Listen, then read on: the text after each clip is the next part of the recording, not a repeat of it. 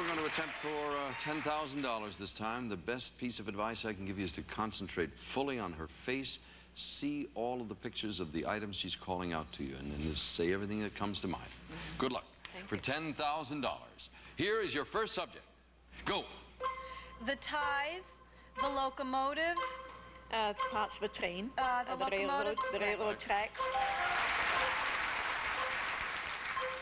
I'm wearing my cape and I'm taking my basket of food to Grandmama. Red Riding, who would say.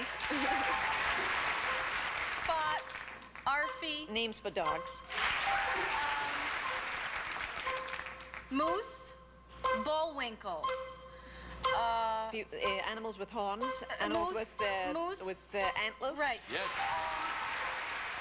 Your parents. People you respect. Teachers. Yes.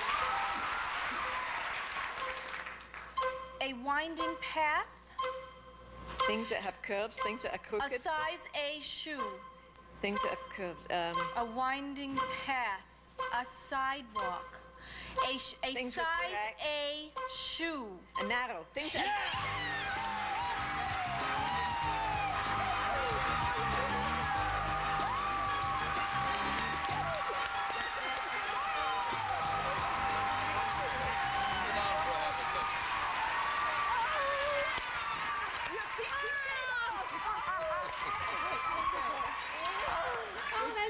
her teacher. You've been the teacher. Well, sit over here and we'll get a shot of both of you. This is my friend Sarah.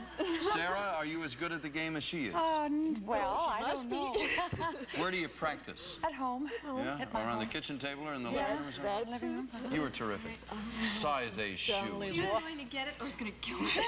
It was a perfect clue. Beautiful. I'm a B, I guess.